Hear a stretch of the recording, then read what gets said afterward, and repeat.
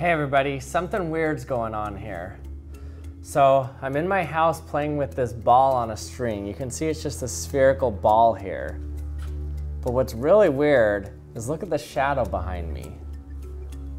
So this is the shadow of the ball. You can see it's this round shadow, but as I move it a little further away from the wall, it starts to look like a star, doesn't it? Look at that. The shadow right there behind me from this ball looks like a star.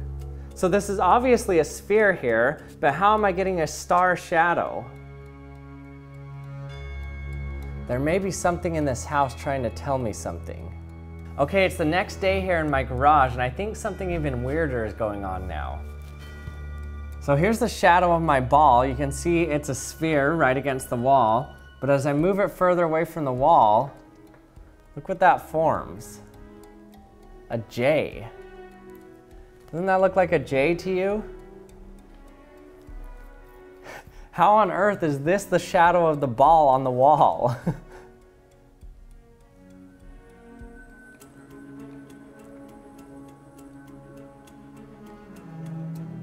Look at that, obviously forms this J. Try it with a little bit different sized ball here and the same thing. It's a J. So maybe somebody's trying to communicate with me through shadows. There's a littler sphere, also forms a J here. Okay, so let's try to figure out what is going on here. How is it that I'm forming the shadow of a J with the form of a sphere here? So what is actually going on here is not some evil spirit playing with the shadows in my room, but it's actually what's called a reverse pinhole camera. Let me show you how it works. So in order to understand what a reverse pinhole camera is, let me explain what a pinhole camera is first. Let me show you what it looks like if I shine the light through this tiny little hole that I poked here. Here's my light shining on it, and let's look behind the board on the wall. You can see that there's a J here. You can see that this is obviously a dot here, but the light shining through that dot doesn't look like a dot, it looks like a J. So something odd is going on here. In fact, look what happens when I just make a tiny little hole with my finger here. Look at that. So what a pinhole camera does is it preserves the image of the source light. Now this is also the same thing that happens when there's a solar eclipse. A few years ago I got to see a total solar eclipse near me. It was amazing. And what was really cool about that is when you formed little tiny holes or a shadow with your hand, what you saw on the ground was an image of the eclipse. And the reason it did that is basically because you were making tiny pinhole cameras. See the little eclipse in the middle of my hand there? So how a pinhole camera works is it only lets through light at a specific angle depending on the location on the backdrop. So what that does is it preserves the location of the incoming light.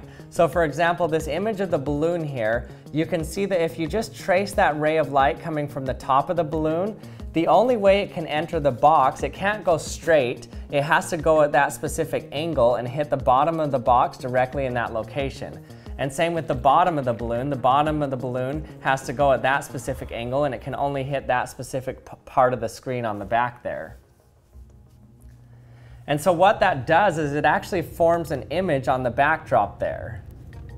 In fact, that's one of the ways how our eyes work. So the reason we have a small little pupil is to make a pinhole camera, so it preserves the location of the light coming in, so it forms an image as opposed to just a blurry background like this. So that's what a pinhole camera is.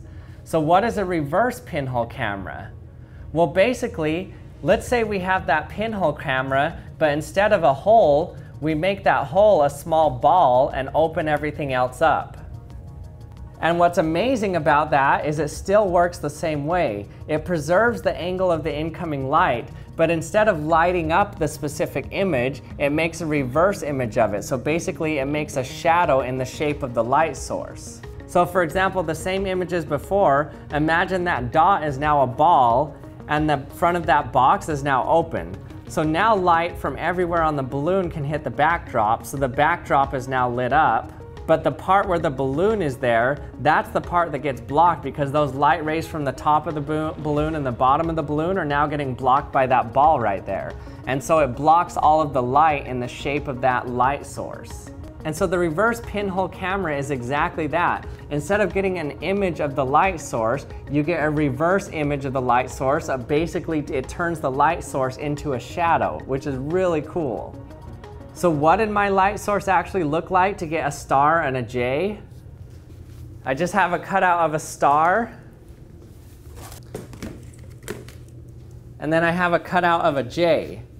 But what's interesting, in order to get a shadow that looked like a J, I had to have my light source reversed and flipped the mirror image. That's because if you trace the rays coming in, you'll notice that it flips the image upside down and it also mirrors it.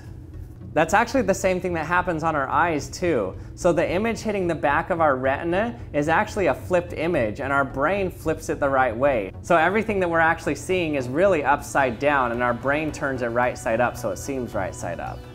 So if you do want to make a reverse pinhole camera, it's a pretty easy setup. So you need a diffuse source of light. So basically you need the light evenly spread out going all directions. You can't just use a flashlight or something. So you can just use a white piece of paper with a light illuminating behind it, and then you can cut out whatever image you want. And then you just use a ball on a string, and it kind of doesn't matter the size of the ball. And then basically we're about 6 feet from the back wall here. And you can see that it forms this perfect image of a J as the shadow.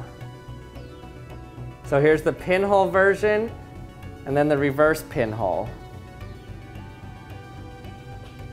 Okay everyone, mystery solved. Thanks for watching another episode of the Action Lab. I hope you liked it. If you have any questions, let me know in the comments section and I'll try to get to them. And check out theactionlab.com if you haven't seen the Action Lab subscription boxes. It's a vacuum chamber box, and the second box is a self-pouring fluid box, which is pretty cool. And if you haven't subscribed, remember to hit the subscribe button and hit the bell so that you can be notified when my latest video's out. And thanks for watching, and I'll see you next time.